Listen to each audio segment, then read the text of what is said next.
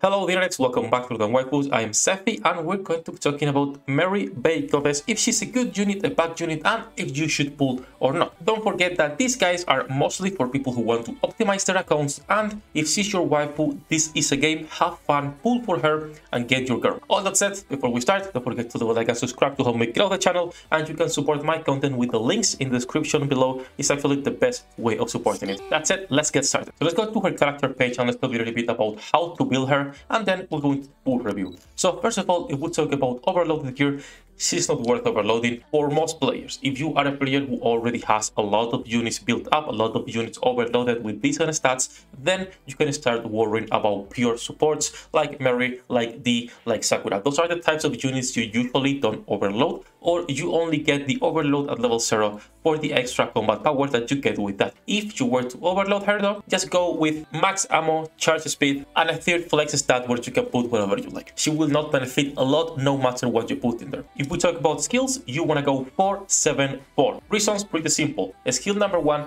Seaside Sunshine and burst skill Tranquil Waters will not change a lot when it comes to the burst numbers or to the percentage numbers. On the other hand, the damage as a strong element will get up to a lot, so you want to get this to level 7. Obviously, where she will shine the most is on water teams. We'll talk about that in a second, and I'm guessing the next union raid it's gonna include a lot of bosses, a lot of fire bosses, but at least it's what it seems is going to happen. We'll see if they actually go that road or they pick another element. It will be a little bit fucked up if you release 2 water units and we get union raid with electric bosses. So 4-7-4, when it comes to the cube, your best bet it's going to be resilience. You want to get the reload speed for the sniper rifle, and you also will get some extra damage as a strong element, which is always cool. All that said, Mary Bay Goddess, unless they start locking content behind elements, she is a mid unit. Now, being a mid unit is not bad.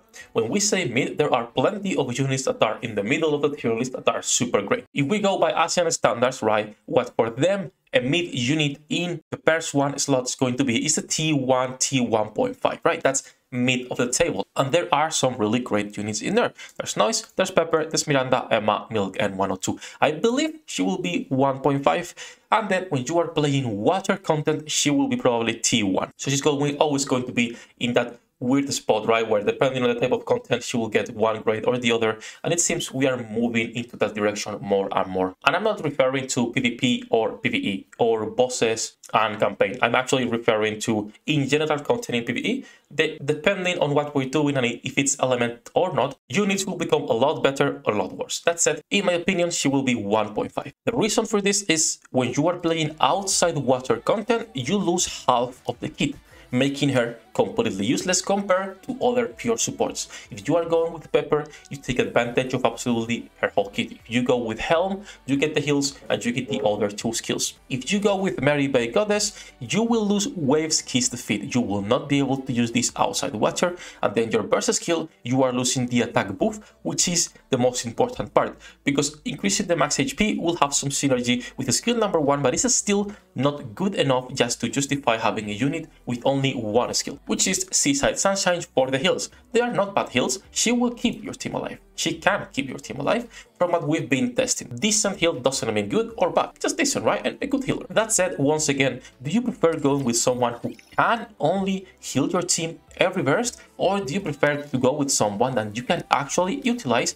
the whole kit? Do you prefer go with someone that can actually heal, shield your team, and provide more value with boosts, right? So she's on that weird spot where, once again, she's not bad, but if you are playing outside water content, most of the time you will not see her. It's going to be super rare using her, unless once again she's your waifu, which in that case, all the power to you use her. Now, something else I want to talk about is people saying she's a top healer. She's not. Anyone who says that is on copium. If you think Mary Bay Goddess heals the same as Rapunzel or as any other top healer, even Blank, that's just a fucking lie. She can keep up with the heals, she can keep the team alive depending on your combat power and the content you're doing, but the moment you start pushing hard content, she will fall off. She doesn't have enough heals for your team only on burst. And once again, going to other websites for content, right? If we go to Pride 1 tier list and we go to the big ones, she will never be able to catch up to Noise, Pepper, or Rapunzel in terms of healings or units that you would use for that, right? And she will not either get to the same spot as Dorothy in terms of utility, even if we talk about pure water teams. Dorothy is still the queen of water teams for that, and even N102 will provide a lot more value most of the time for water teams that what Mary can offer. Still, she will find a place on water teams. Most of the time when we are doing, for example, Solo Red Season Unit 5 teams, and a lot of people do not have 5 healers or 5 main B1s they can use. So she will help there and she will fill a good spot on your main teams. Outside of that, I will say she's not worth picketing. By looks, 100% she's worth. If we talk about utility to your team and your account, if you already have Dorothy, if you have Ludmilla, you probably even have Milk and N102, I don't think it's worth pulling for her. I think Neon Blue Ocean will provide a lot more value for most people because we are lacking B3s in the water aspect that are good. If she turns out to be a flop, then none of the units are that good, but on paper, Neon Blue Ocean seems to be a lot better than what we are getting, because right now, if we talk about water units, the only real 2 options people have are Privacy and Helm, when we talk about real utility and decent DPSs, because then we have Bestie and Neve, which can fill the spot, and Mihara and Breed. If you are seed up, then you have a really good Mihara. The rest of the people don't really invest in these units. So, all that said, all this ranting, do let me know what you think about Mary Bay Goddess if you disagree with anything I've said, or you will place her on a higher spot than what I've done. Once again, mid-unit by herself, mid-high, right? And then when we're talking about water content, I would say she's a good unit. Before we go, don't forget to leave a like and subscribe, and thank you to all my Patreons for making this content possible. If you want to join them, you have the links in the description below. As you are seeing on top as well, we will be starting a stream on Kick as well. So we are doing live streams right now on YouTube and Twitch at the same time, and I'm also going to include Kick in there to see how the platform goes, because they are planning on paying content creators, and why not, right? So all that said, good luck with your food dinner rates, and see you in the next one. 役立たずは楽園から追放するのみ。ブランとノワールのショータイムです。天地万物を切るとはこういうことだ。